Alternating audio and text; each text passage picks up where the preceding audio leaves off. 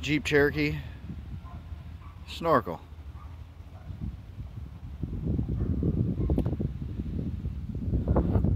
This is what I call the eBay Amazon Chinese special.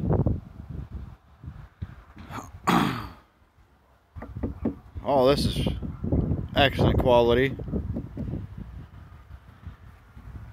You get down to mounting it up.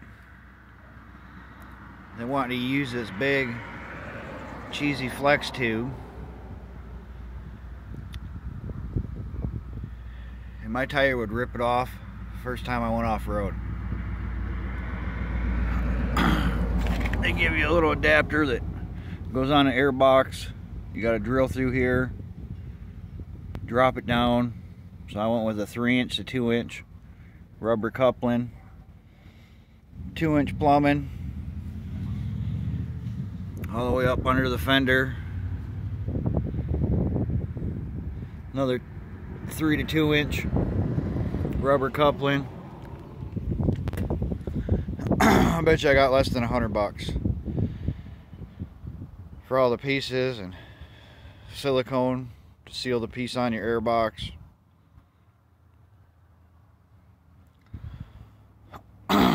Works excellent. Drove through some rain yesterday. People seal their air box totally, which I don't understand that part, because that scoop's going to suck water in. Eventually water's going to build up in your air box and it's going to suck into your motor. Your air box has factory pretty much drip holes or drain holes that are very, very small.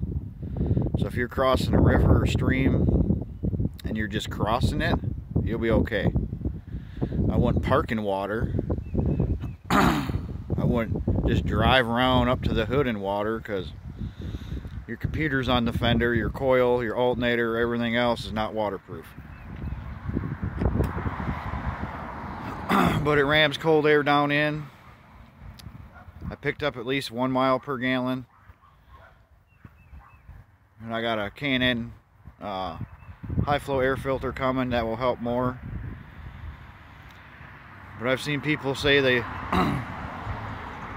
lose power, this and that. No, ain't nothing from the snorkel, unless you just straight up cut the airflow off to your motor.